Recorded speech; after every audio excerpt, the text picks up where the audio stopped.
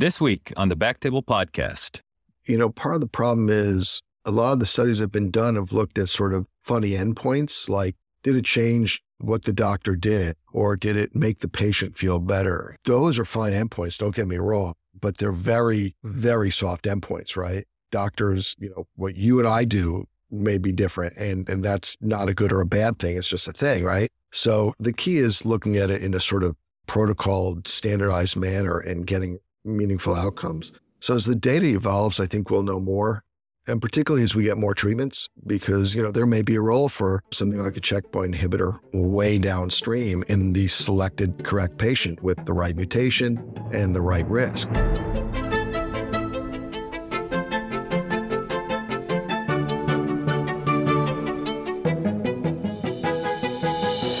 Hello, everyone, and welcome back to the BackTable podcast, your source for all things urology. You can find all previous episodes of our podcast on iTunes, Spotify, and at backtable.com. This is Aditya Bagrodia as your host this week, and I'm very excited to introduce our guest today, David Penson from Vanderbilt University, Department of Urology, where he is the chair and full professor. Welcome to the show, Dave. How are you doing today? I'm all right, Aditya. It's good to see you and hear you. Yeah, good to see you too. I've had the good fortune of getting to know Dave outside of training under him in a couple of different occasions as he's visited two institutions as a VP, and just love the insight, the way you approach things, and looking forward to picking your brain on the kind of role of surgery for high-risk prostate cancer. So let's just jump right into it, Dave. Basic definitions, high-risk prostate cancer. What are you kind of thinking here? Aditya, that's a really good place to start, because I think that there's a lot of heterogeneity in that. If you go back to the old D'Amico criteria, we were talking about anyone who had a PSA above 20, a Gleason score greater than 10, or anyone who was T2C or higher. But we've now got the NCCN talking about high risk versus very high risk disease. AUA and EAU are going in different directions. To me, I think if you go back to the original D'Amico criteria, if you have a Gleason sum greater than or equal to 8, right away that makes you high risk in my book. If you're T3, you're definitely high risk. They talk about T2C. I'm not too sure how often we see that in the rectal exam. But I think in the end, if you use the D'Amico criteria, you're probably in good shape. We can discuss sort of what happens with the 4+3s and the person who has a PSA of 15, because a lot of times they don't seem like high risk when you walk in the door, but they turn out to be high risk when you treat them. Probably the safest thing to do is to use the D'Amico criteria. And what really drives it, as I think is Gleason score. I mean, the pathologic differentiation to me is probably the strongest prognostic variable when you're talking about high-risk patients. Yeah, I can't say that I find any meaningful difference between high risk and very high risk. I mean, fortunately, T4 tumors are kind of the rule, not the exception, not the rule. With clinical staging, how do you incorporate MRIs? Does that kind of substitute clinical staging? I mean, I don't think my finger can get up to the SV in the bulk of the cases. The reality of it is I've started getting MRIs on the majority, not all, but the vast majority of patients who I operate on,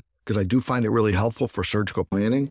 It really isn't giving you a lot of information, as you said, about T3B disease. You see it, but you usually know it's going to be a bad actor beforehand. To me, the MRI is really helpful for distinguishing between sort of the T2 patient and the T3A patient, and also looking at the bladder neck, is there a median lobe? I do think you're right. It's sort of replacing DRE, but because not every patient gets it, and as much as you'd like to get it on every patient, in the US, payers aren't going to pay for it in every patient, unfortunately. So to me, I think you're right. It's starting to replace DRE, but it hasn't completely. I still think there's a role for DRE, even though, as you know, it's pretty darn rare that you feel something on rectal. And when you do, that's clearly a high-risk patient, because that's usually a bad actor. So tertiary referral center, quaternary referral center in Vanderbilt, folks coming in to see you, brand new diagnosis. They've got a PSA of 10, 12, grade group 4, grade group 5. Are you starting the conversation about definitive management at this point, or do you really like to get your staging and make sure you're not dealing with somebody who's got metastases, oligometastases? I'm definitely starting my discussion at that point, because I think it takes a little time to get patients to recognize that the patient you described with a high PSA above 10 or so, and more importantly with a grade group 4, grade group 5 lesion, they're very likely to need multimodal therapy, and they're very likely in the long run to be at increased risk for metastatic disease. So I'd rather start the discussion by saying, look, We're going to work you up and make sure the cancer hasn't spread already. But I want to start the patient thinking, okay, surgery alone, radiation alone, it's not going to do the trick if it's localized. It's likely if I'm having radiation, I'm going to need hormone therapy. If I'm having surgery, there's a good possibility I'm going to need an adjuvant treatment afterwards. Patients need a little time to get their arms around it, you know? Yeah, I think you're spot on. I mean, with that first conversation, it's deer in the headlights. You have no idea what's being synthesized and absorbed. I've kind of struggled with it with 21st century availability of information. I hate to kind of share something on Epic. Hey, my chart message, you've got cancer. I'll usually call and at least give them the cliff notes and say, I'm going to send you some resources, do your homework. So when you come in to chat with me, we can have a little bit more of a productive discussion. And, I don't have any vested interest, but I've really enjoyed David Keynes's WellPrept app as a NCCN guidelines. Here's prostatectomy, here's radiation. And, by all means, this podcast is going to go on there as well. Let me just add one thing that I think is important that you're really getting at. Patients are going to go on the web as well. You're going to tell them they have prostate cancer, and they're going to see a lot about active surveillance. They're going to see a lot about the old axiom, more men die with prostate cancer than of it. And I think it's really important when they walk in the door to let them know what their risks are and let them know if they have high-risk disease, that this is something that requires treatment, assuming they're healthy and relatively young enough. This is not something that we're just going to sort of poo-poo, which I think a lot of patients in 2022 are starting to think, okay, well, active surveillance is great. I don't have to treat my prostate cancer. And it's true, obviously, in a low-risk disease, but I think you got to lay that out there. Yeah, and I'm a fan of WellPrept too. I think David Keynes has done an incredible thing with that. And I have no interest in it either, so we're clear.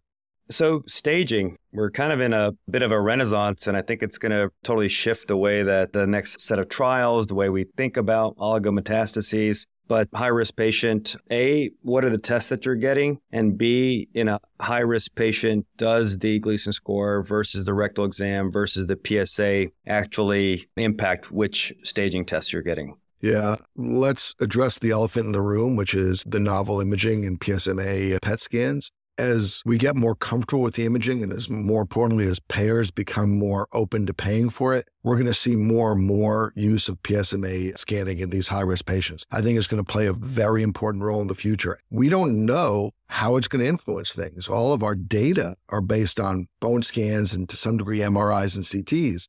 PSMA is a game changer, right? I'd be guessing if I said, well, someone has a PSMA positive, they have nodes, they had metastatic disease, so we shouldn't treat them anymore. We should. It's a different animal entirely. That being said, right now, it's really hard to get a PSMA scan approved in the sort of pre-treatment setting, certainly in patients with commercial insurance in the US. So in the high-risk patients, I'm still getting a bone scan because it's sort of standard of care. It's an inexpensive test. May also be an inexact test. And I am getting a prostate MRI. It's very important for surgical planning. Patients are, interested in knowing, can you spare a nerve or not? And I think it helps you there. I also think it lets you know what's going on at the bladder neck. Patient maybe has a median lobe. Maybe there's concern about bladder neck involvement. So that's my workup at this point. If a patient's going to radiation, they're probably going to get a simulation CT as well. Okay, yeah, we've actually had pretty good luck out here on the West Coast getting staging PSMA PET scans. I mean, it's entered the NCCN guidelines, and shockingly, one of the things our insurance companies here are okay with. And I totally agree, except for the fact if they've got like bulky disease on an MRI. I haven't gotten a CT scan of the abdomen and pelvis and the chest in 5 to 7 years. But I will say that, for me, I'm actually getting a PSMA PET scan, a bone scan, and MRI of the prostate. Just kind of like the trials indicate, there are scenarios popping up with, 1 or 2 nodes in the pelvis. Let's say it's on a PSMA PET scan or an MRI, a node or 2 in the pelvis. Does that take surgery off the table? Does that kind of change your counseling? I don't think it takes surgery off the table, but I may be biased. I think surgeons want to operate and radiation oncologists want to radiate. And the reality of it is that in these patients, they're probably going to see both at some point. I see a patient with a positive node on MR, for example. It doesn't change things because, you're going to get false positives on MR. And there may be some value to a local therapy. If you look at, Brian Chapin's ongoing study and you look at Stampede with radiotherapy, even in oligometastatic disease, there's value to local treatment, right? So there's probably value to local treatment in patients who have positive pelvic lymph nodes. The question is, does it change the discussion of surgery versus radiation? And I don't know the answer to that. Thing about radiation is that if you're going to treat with primary radiation, either way, they're going to, probably irradiate the pelvic nodes to some degree. Whereas with surgery, we're going to do a lymph node dissection, but we're not going to take all the nodes out. And I don't personally believe the lymph node dissection is therapeutic. I think it's diagnostic. I've had numerous arguments with different people about it. It just biologically doesn't make any sense to me. And so by the same token, probably pelvic radiotherapy doesn't make a whole lot of sense, but the trials seem to indicate that maybe it does. So I may be wrong. Yeah, I share basically all of those sentiments. I think I'm a little influenced by my main passion, which is testicular cancer, where predictable patterns of metastases we can still cure with regional lymph node metastases. I will say that it's not a absolute contraindication, but if it's a perirectal node, my enthusiasm for surgery goes way, way down. Oh, yeah, that's a different animal. Most of the nodes we see are in the obturator region. A perirectal node is a different animal entirely. I agree with you. I think that's a patient who's probably better served with radiation and has to accept the fact. I think in all these patients, they sort of have to accept the fact that there's a good possibility they're going to need systemic therapy. This is where I go back to the sort of old Halstead versus Fisher argument, and I'm firmly in the Fisher camp. I think biologically, if a cancer has the ability to spread into the lymph nodes, it's got the ability to spread anywhere it darn well pleases. And so we probably need to treat the entire body and not just the pelvis. Yeah, and you mentioned SWOG 1802, great trial. I somehow struggle a little bit, especially in the low volume mets where we've got level 1 data for radiation. The other kind of area that I sometimes have a hard time with are younger patients, couple of nodes, maybe like a bony met in the pelvis that are like, doc, I want to be aggressive. I want it out, and then I want to get radiation afterwards. I want you to SBRT the nodes. I want ABI. I want ADT. How do you kind of approach that, Dave? I put myself in the patient's sort of seat. There's not a lot of evidence for doing that, Aditya, right? And I've seen people, quote unquote, throw the kitchen sink at it. Mike Zalewski up in New York, who's a radiation oncologist who you know well, he's using every single hormonal therapy known to mankind when he radiates those patients. We're developing evidence there, but I kind of look at those patients and they're desperate, right? And they're terrified. They're in their early 50s and they have aggressive cancer. And if I was sitting where they were, accepting the fact that the evidence isn't there, I'm not opposed to it. And that's an argument in my mind for surgery up front, because surgery is probably going to be followed by radiation, which is probably going to be followed by systemic therapy. And I think those patients rightfully are grasping at straws. But I will acknowledge up front, I think it's important to acknowledge up front, we don't have good level 1 evidence. In fact, we don't have that much observational evidence below it to support what we're doing. It just sort of makes us feel better, I think, to some degree. It's tough. We have our biases. As I continue to age, it's not like if you were my dad. Now it's solid like if you were my brother or if you were me, this is what I would do. And it does kind of change the approach.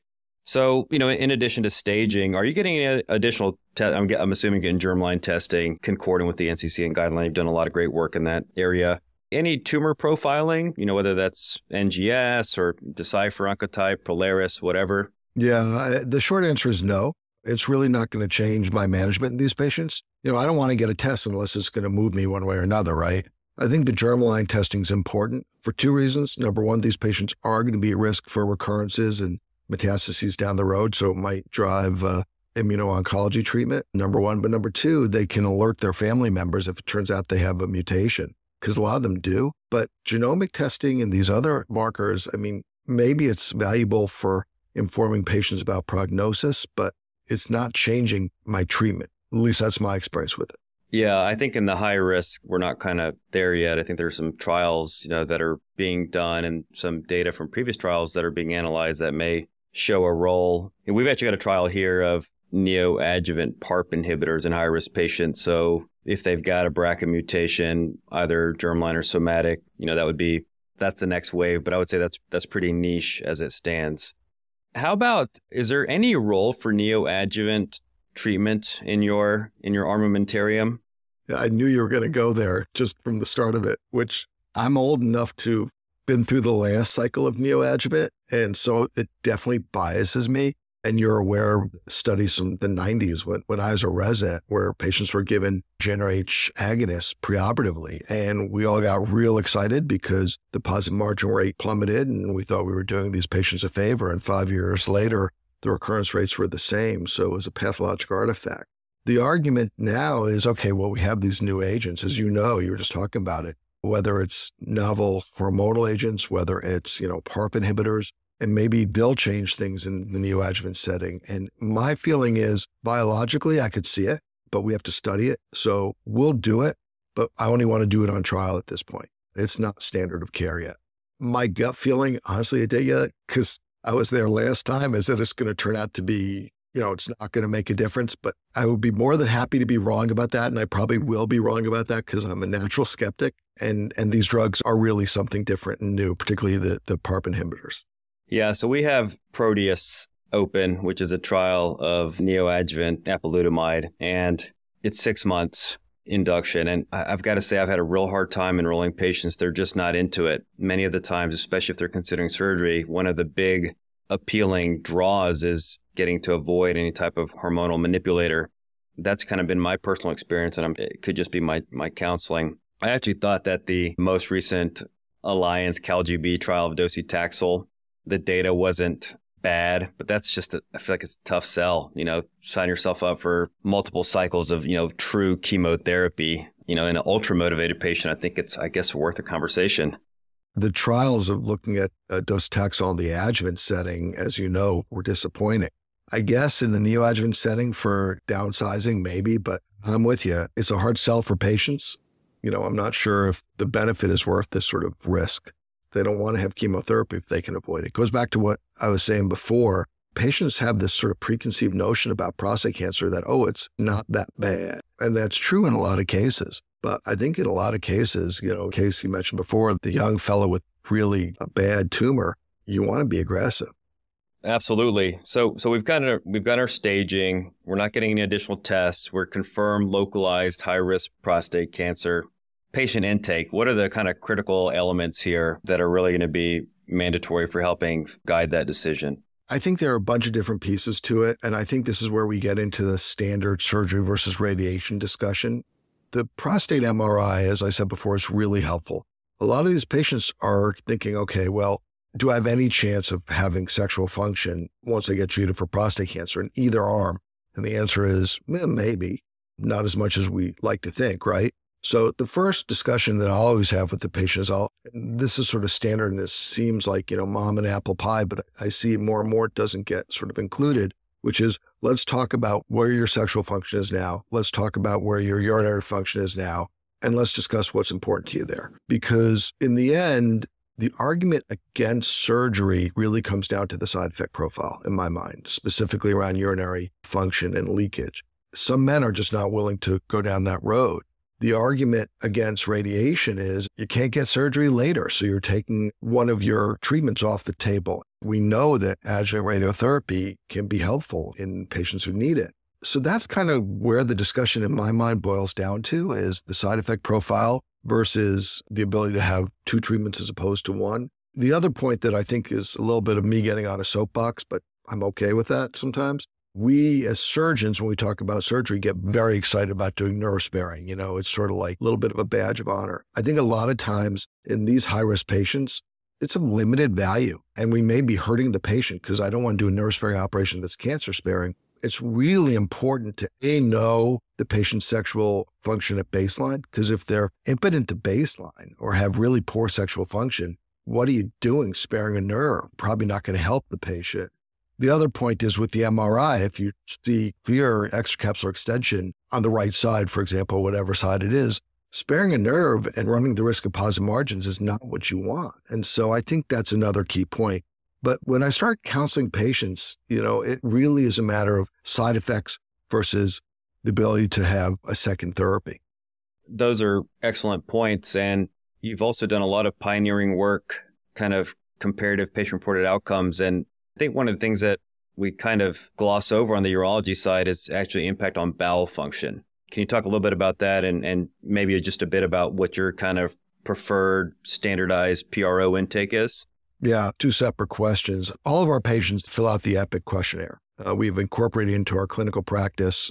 Dan Barocas has sort of been the leader in that at Vanderbilt, and we have a lot of data on our patients, and it's really useful on a lot of levels. I would encourage folks particularly if you're in a large group, whether it's academic or community practice, to incorporate that into their routine prostate cancer care. Because you can actually do quality control, see which patients are doing well, and you do get some insight.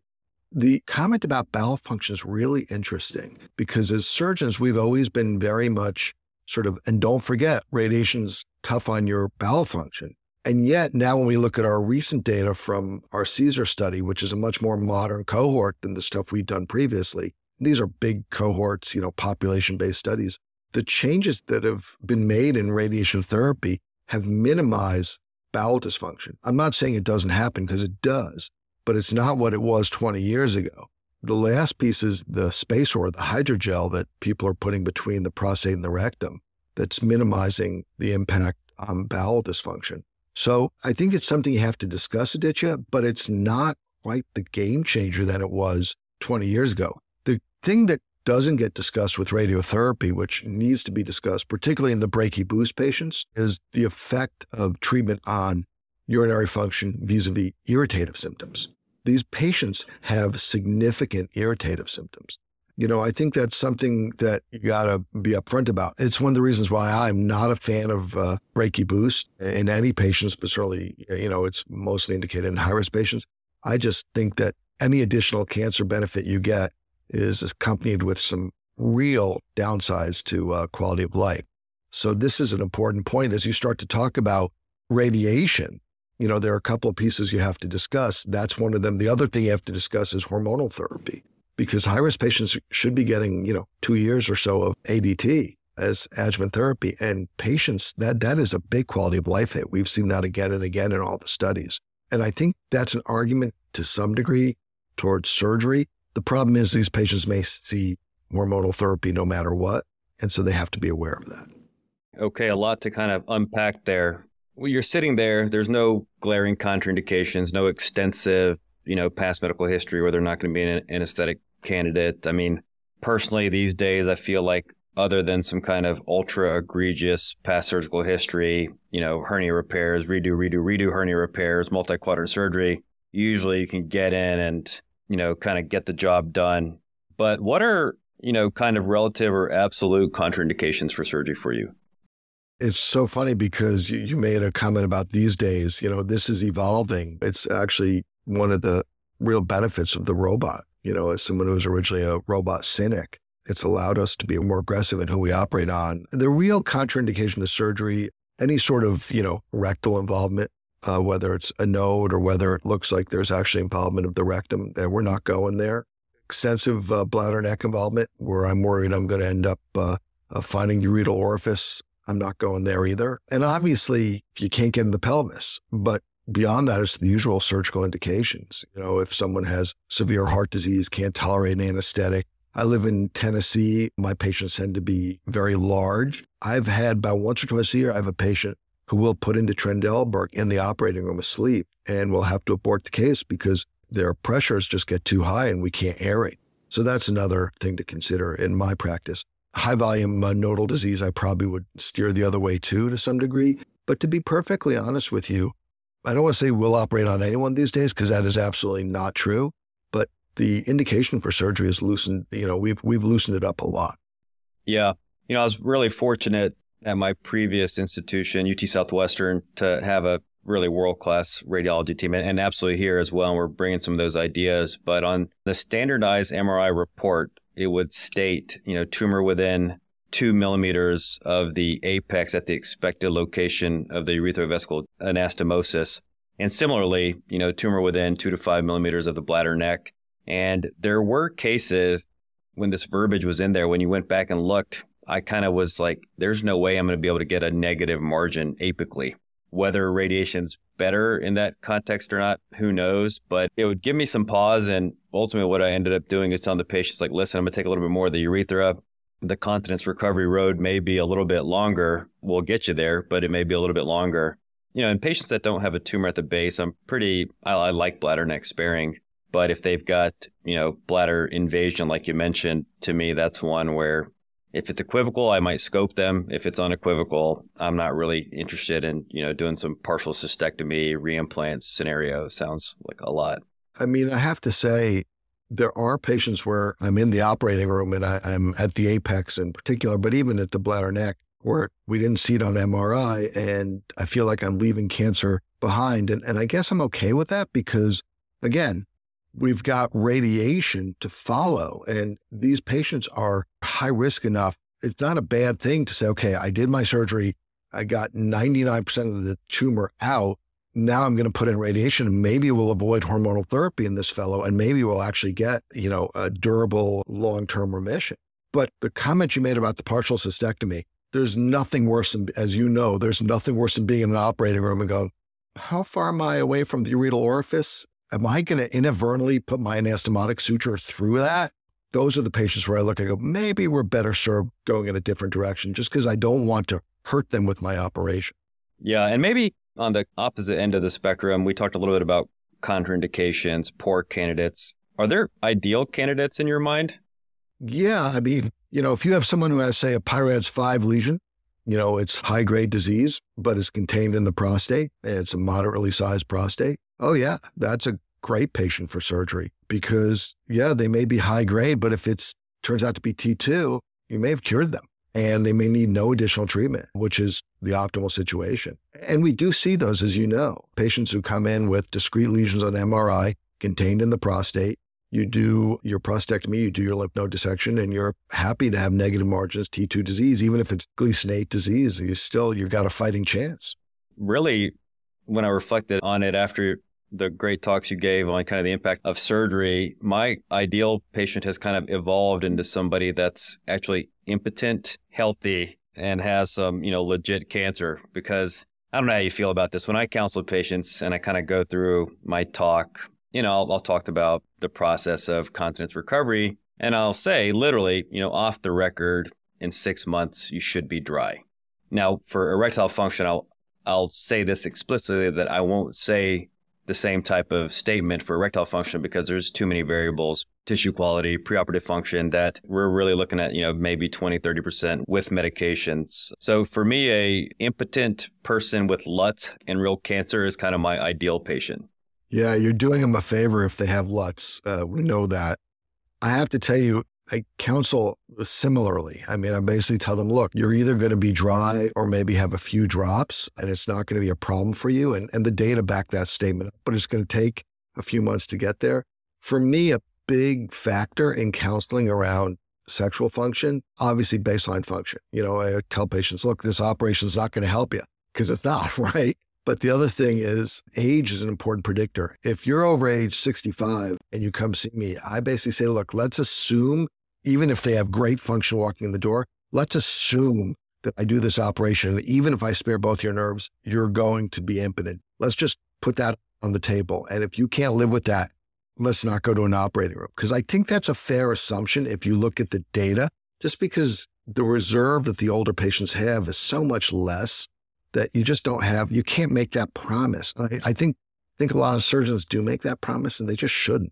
Yeah, I think prepare for the worst, hope for the best is absolutely the way to go, and be realistic about it. So counseling, we touched a little bit about continence and sexual function. How about cancer control? Are you using nomograms? Are you ballparking? You mentioned several times now that typically you're advising that this is going to be a multimodal approach. Walk me through it. Some patients, they don't want to know the numbers, to be perfectly frank with you. They just kind of walk in the door and they say, listen, I want to be as aggressive as possible, or whatever you say, doc, that sort of thing. I do use the nomograms, and there are a bunch of great websites that you can use to quote them numbers with regard to cancer control, short and long term, and will you need additional therapy? But I also tell them two things. Number one, preoperative information is not as accurate as postoperative information. Another argument, I think, for surgery up front. And I tell them that a 70% chance or a 60% chance, whatever that is, like being a little bit pregnant, right? That's for a population of patients. If it's you, it's a binary outcome. The key is, for me, and you can use the nomograms, but I think it's important to say, listen, you have a high-grade tumor, a high-risk tumor, whether it's high-grade, a high PSA, you have to accept the fact that you may need a second treatment. And it's hard for me to put a number on exactly what that's going to be. At the end of my kind of counseling, I typically will say, myself nor nobody else can guarantee you a cure. You should be dry and you're probably going to be impotent. Those are kind of like the take-home messages. And I kind of agree. I was a really big ultra nomogram person early on, but those 5 and 10 year biochemical recurrence-free survival rates are really so dismal, to be frank. And I don't think there's anything that really translates on the radiation side. It's a little disheartening. I like line one, where there's like a 99% chance you should be alive at 10 and 15 years.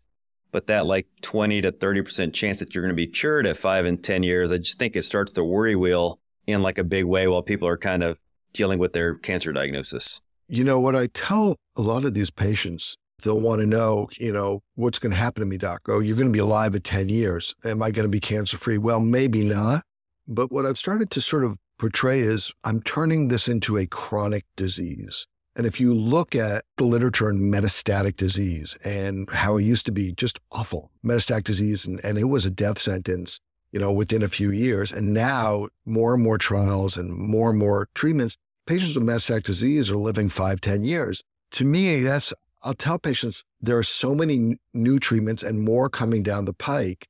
I may not be able to make it so you never have to see me again, but I will make it so you see me a lot over the next decades, and I think that's provides some comfort to patients, but you can't promise cures in these high-risk patients because, it's hit or miss, and the nomograms aren't going to help you because it's one patient, not a population of patients, right? So you never can tell. I will say in the biochemical recurrence space, to kind of diffuse the room and alleviate anxiety, I still go back to the pound paper where, it's going to be 8 years till you develop a MET and another 5 until you die if we do nothing. But I actually don't believe that in the kind of cancers that we're treating today. This is not grade group 1, grade group 2 cancer, but I still conveniently use it. I don't know if you have any kind of opinion on that. I actually think you still can use it, to be perfectly frank with you, because, you have to remind patients that it's just a blood test. PSA isn't what kills you, right? It's recurrent disease and metastatic disease. And yes, there are a lot of patients in the, Hopkins cohort, which were low-grade Gleason 6 disease. In theory, a lot of those shouldn't have even recurred in the first place. But the fact of the matter is that I think it's a good jumping off point. Remind patients that if you do have a biochemical recurrence, it's not a death sentence. Far from it. That's more what I use it for than to say, you have this amount of years till you have a biochemical recurrence, because you can't do that. More interesting and important thing to stress is when you have one, it's not a death sentence. Because I think that's true even in the pound cohort. Yeah, and the purpose of today is really not to have a comprehensive surgery versus radiation discussion, but benefits of surgery. You mentioned PSA. Some people like things to be binary, black and white. PSA, either detectable, undetectable. What are your kind of surgical benefits when you think about it honestly in your own mind? Yeah, Aditya, I got to say this sort of surgery, radiation, quote unquote, war that's gone on forever in prostate cancer is pointless. In the end, both modalities are effective in controlling and treating cancer. And sometimes the combination of the two is better than either one alone. And the addition of medical therapies, we've made a lot of changes and made a lot of improvements. So when I look at surgery, what's the real benefit? Basically, number one, you're leaving yourself an additional adjuvant therapy and radiation, which is, sort of a low risk intervention, having adjuvant radiotherapy, whereas adjuvant surgery, as we both know, is not a low risk intervention. So that's one piece I think is very important for patients. The other thing that I think is important for patients, the argument for surgery, I should say, is you're getting more accurate diagnostic information. And I actually think there's some value to that. You could argue that there's a third benefit to surgery, that you may avoid the side effects of hormonal therapy, but I don't think you can make that promise because a lot of the patients who have high-risk disease or have surgery end up seeing hormones at some point anyway. So it really just boils down to those 2 points. You have an additional adjuvant therapy and you have better diagnostic information. And those shouldn't be minimized, either of them, because I think both have real value. The advantage to radiation as primary therapy, as I see it, is just the avoidance of the side effects of surgery. Beyond that, any other advantage that you will get from radiotherapy, you could also get in an adjuvant setting, potentially with shorter courses and maybe lower doses. I'm not a radiation oncologist, so I shouldn't speak out of school. If you look at the PRO data from the older adjuvant radiotherapy trials, I mean, it's favorable. It's not perfect, but it's very favorable. Yeah. What about local control? Do you think that kind of local failure-free recurrence, I mean, that's a bad situation when someone's got a nasty cancer and they recur and they're bleeding and hydro and all that misery. Do you think there's any benefit, or is that kind of not real? I think you're playing to the surgeon in me now. It's a reasonable argument. And certainly having trained with a lot of, sort of the quote unquote giants in the field in this life, Don Skinner never had a kind word to say about radiation therapy for that very reason. Okay, what about hemorrhagic cystitis? What about bilateral hydronephrosis? What about urinary retention? And there may be something to it, but the evidence isn't there to support it. At least I don't think it is. It's just what we like to think as surgeons. And one could argue radiation does provide some local control as well. So in my heart of hearts, I want to believe that, right? And certainly was trained to believe that. I wouldn't, bet my life on it. Let's put it that way. My understanding is we don't really have enough literature to say that intraductal is radioresistant, or if you have some small neuroendocrine component, but does that play into it at all for you? Not really. Again, we don't have real hard data. These neuroendocrine tumors, when I see those patients, I basically tell them up front, this is going to be a hard one to fix, whether it's surgery, whether it's radiation. You're going to meet my friends in medical oncology at some point in all likelihood. It's interesting because the intraductal variant, they're just bad actors. And the same with cribiform. Like every once in a blue moon, I'll see a patient getting away from high risk into sort of intermediate and low risk, who is, say, a 3+4. But that 4, the pathologist says there's a little bit of cribiform there. And to me, that's a contraindication to even talking about active surveillance. Those guys, they just act badly. You get unpleasant surprises with those variants. When you do surgery, you find out it's much worse than advertised.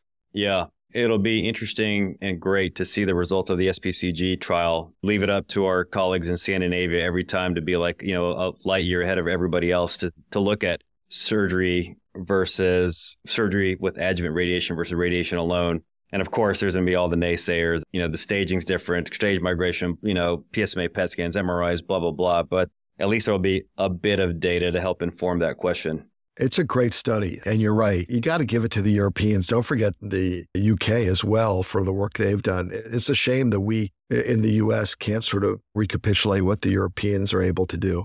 So, actually, I think probably surgery, it's fairly straightforward in this scenario. You've kind of alluded to it multiple times, extend the lymph node dissection, use your MRI to guide nerve sparing, use your preoperative function to guide nerve sparing, preoperative pelvic floor physical therapy. But let's maybe talk about when the path comes back. You've decided for surgery. First things first, are there any patients these days that you're advising for true adjuvant PSA undetectable radiotherapy?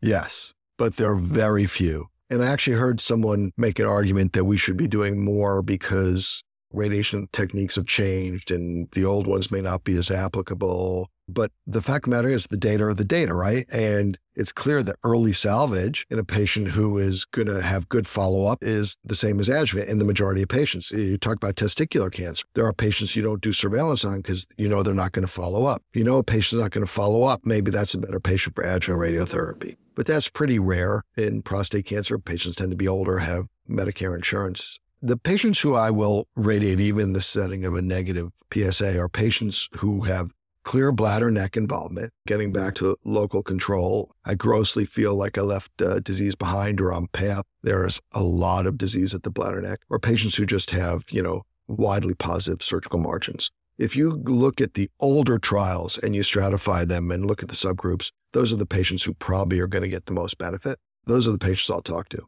It's the ones who have, significant positive margins, high volume positive margins or bladder neck involvement. Yeah, I agree with that. And I do have a conversation with younger patients, lymph node positive, not a crazy lymph node density, maybe 1 out of 24 lymph nodes that want to be aggressive. And then it's literally a conversation about, do you want to do this with radiation, ADT, and ABI? Are we going to go for broke here?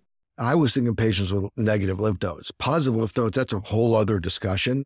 And you're right. I don't know what to do with those patients. Those may be patients who get value from radiation, as you described, this sort of triple threat with ABI and standard ADT and radiotherapy, as opposed to, the old Messing study where you just give them hormones forever and ever, amen, which is no one's idea of a good time. A lot of those patients, I'll sort of, and this is not evidence-based, talk about intermittent therapy just to sort of give them a break. I don't know what to do with PN1 patients. It's a real challenging group of patients, and we're seeing more and more of them.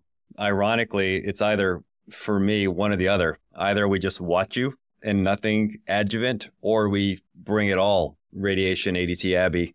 I'm sure similarly for the folks that you're worried about, multifocal positive margins, bladder neck invasion, all that, as they're kind of continuing to convalesce, that 6-8 week PSA will oftentimes just kind of start giving you a signal for what's coming. And I'll typically try to have those folks get in to see the pelvic floor physical therapist pretty early.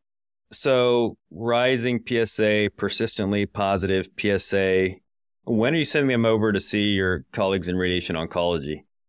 If someone was negative, had an undetectable PSA, and now they have a detectable PSA, 0.11, 0.12, I'm sending them over at least to talk to them. Usually what we're doing is someone's at 0.12, we're not saying, okay, we're going to radiate you, and they were undetectable before. We're not radiating right there, but what we're doing is we're following them up, a month or two later to see what the PSA velocity is, to see if it's real. Obviously, if they're sitting at 0.11, maybe you're not going to radiate them.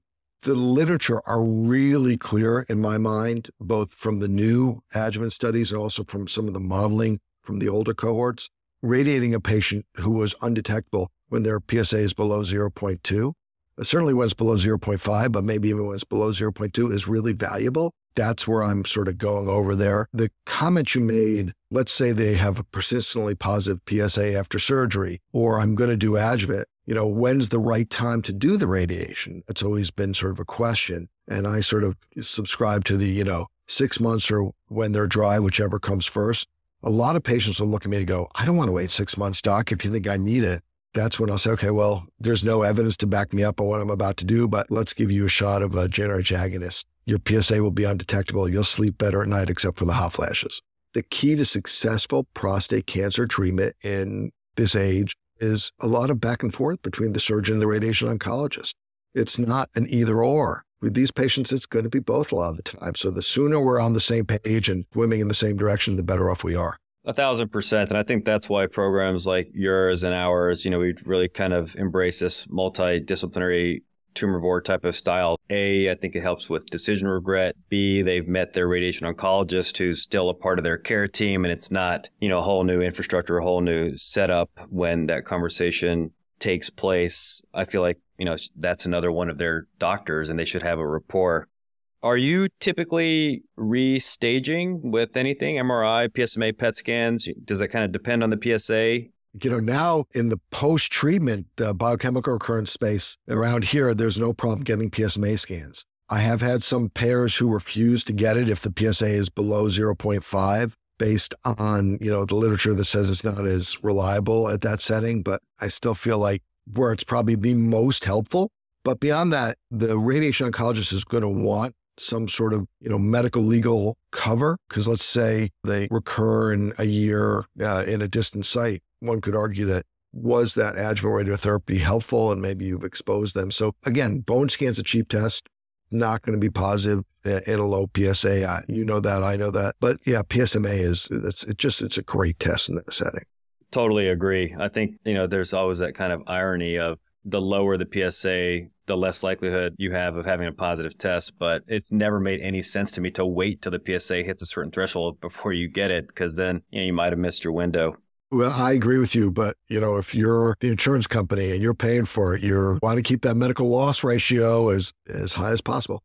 Fair. And in this setting, rising PSA after or persistently elevated, any genomic testing or? The short answer is, again, probably not, because it's not going to change my management. There are some people, and I can see the reasoning for this, getting a Decipher test specifically in the postoperative setting in a patients who high risk for recurrence. And if you believe Dan Spratt, and Dan's a smart guy, I tend to believe him more often than not, that may be a way to stratify for adjuvant versus early salvage. But now your PSA is there. If the PSA velocity is going up, that's going to trump. Even if you give me a genomic test, which doesn't look too worrisome, I'm still going to feel better. I mean, I don't know if you look at it that way. Again, I tend to be skeptical, which maybe is not a good thing, but I don't think we're maybe there for prime time yet. I mean, the idea of further personalizing things with, we have raves and radicals, which suggest that at a population level, early salvage is probably just as good as adjuvant. But then, of course, there's going to be some people that, need maybe an earlier intervention or maybe benefit from ADT, even at those really low PSA. So I don't think we have the data to kind of really parse out those buckets, early salvage versus adjuvant, ADT, yes, no. I feel like in the upcoming years, as we start to embed tests into clinical trials, we'll get that data. But I would kind of agree with you. And, maybe if the patient is a little bit more inclined to be quote unquote aggressive, or if I'm a little bit more worried and, we're going to pull the trigger at 0.12, for instance, the default, I think for us would generally be to not use ADT. But if their Decipher test came back as high risk, maybe we could have a conversation about 6 months of ADT. I don't know. What do you think? As you said, the data are evolving. Part of the problem is a lot of the studies that have been done have looked at sort of funny endpoints, like did it change what the doctor did, or did it make the patient feel better? Those are fine endpoints, don't get me wrong, but they're very, very soft endpoints, right? Doctors, what you and I do may be different, and that's not a good or a bad thing. It's just a thing, right? So the key is looking at it in a sort of protocol, standardized manner and getting meaningful outcomes. So as the data evolves, I think we'll know more, and particularly as we get more treatments, because, there may be a role for something like a checkpoint inhibitor way downstream in the selected correct patient with the right mutation and the right risk. Hopefully when I get prostate cancer, we'll be there, so. And final question, ultrasensitive PSAs. No.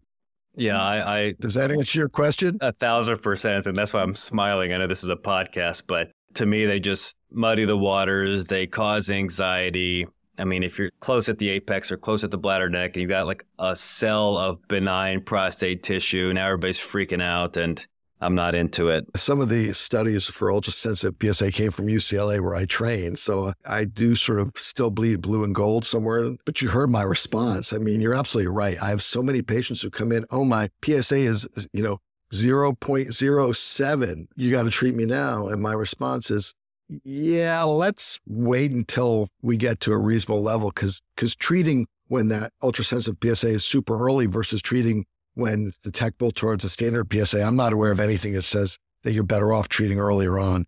And it drives patients insane. Yeah. Dave, I've certainly learned a wealth of information, plenty of things to kind of work into my own counseling and practice. Always appreciate your thoughtful, insightful approach to prostate cancer. Any parting thoughts for the listenership before we wrap it up? Here's the thing. I'll end where I started. High-risk prostate cancer, you got to take it seriously. I think there still is a general feeling, certainly in the lay community, but also amongst the medical community, perhaps in non-prostate cancer clinicians, that no one dies of prostate cancer. This is the strain of prostate cancer that can kill people. And so you just got to be very serious and aggressive in treating it in the majority of patients. That'd be what I'd leave you with. All right. Well, thanks again, Dave. Have a good time out there. Enjoy the Titans' victory over the Broncos that we just pulled out from the skin of our teeth. And until next time.